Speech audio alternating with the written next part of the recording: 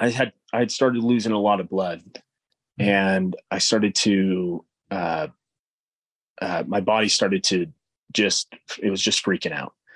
And I remember kind of thinking to myself, is this it?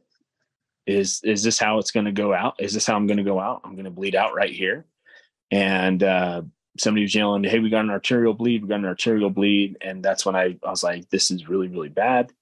And so I'm looking at my buddy in my unit, and I'm telling him, "Hey, tell Kelsey, my wife, tell Kelsey I'm sorry.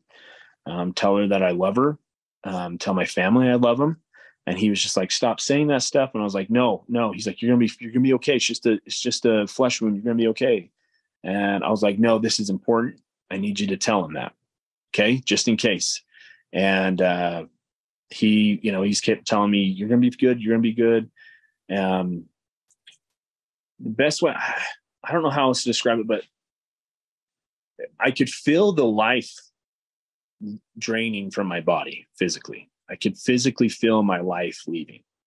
And that was a really scary thought, or a scary feeling. It scared me for a number of reasons. One, obviously, I didn't want to die. Two, my kids. I couldn't think, I didn't want to have the thought of them being raised without me or by someone else, years later, or whatever the case was. Especially, how young they were. And it just was killing me to think like that. And obviously Kelsey, leaving her behind. And it was a really scary thought.